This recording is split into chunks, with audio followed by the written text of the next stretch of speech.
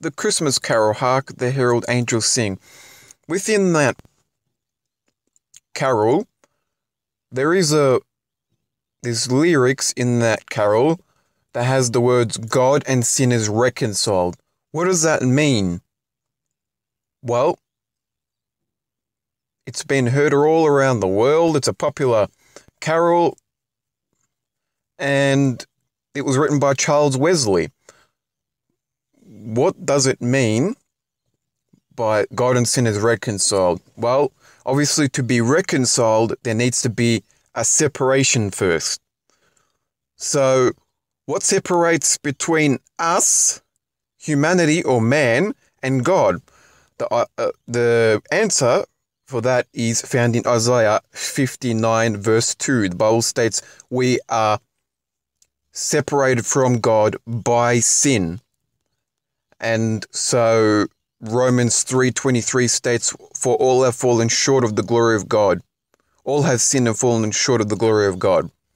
So it is sin that separates us from God. Because God is holy, He is just. Holy means separate. And we are sinners. We have sinned. We have broken God's law. And because of that, there is a big separation. And so there needs to be reconciliation. But for sin, the just punishment is death and hell. So God sent His Son to die on the cross. Jesus died on the cross. God sent His Son Jesus to die on the cross to pay the penalty on our behalf. We broke God's law by lying, stealing, lusting, coveting, and Jesus paid the fine. So God commands people everywhere to repent, turn from sin, and put their faith in Jesus Christ alone for their salvation. And the evidence of salvation is a changed life and bearing good fruit.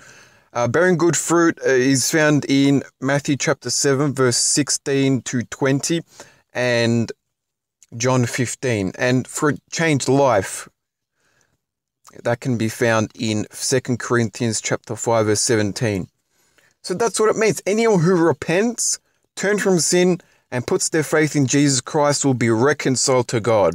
The relationship will be restored from what was from in the Garden of Eden that Adam separated between man and God. And that's what it is.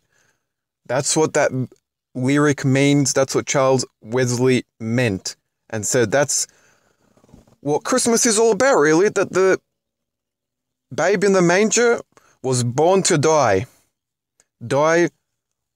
for our sin on our behalf. He took the penalty for us. What amazing love. Thanks for watching. God bless.